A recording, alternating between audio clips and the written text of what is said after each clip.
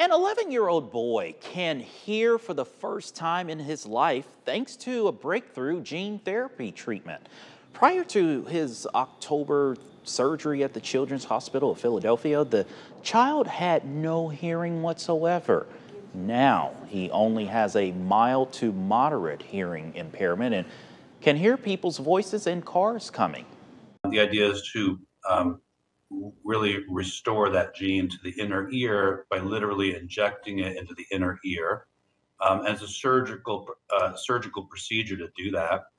But it's exciting because if we can get the gene back in and get it functioning, it should restore hearing. And we now have the technology in terms of gene therapy agents to be able to do this in the ear. Though it's currently a niche procedure, doctors hope the success of the clinical trial will lead to similar breakthroughs in the future.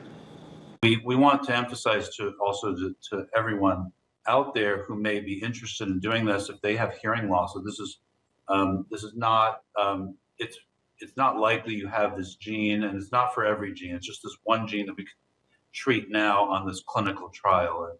But stay tuned for more in the next 5 to 10 years.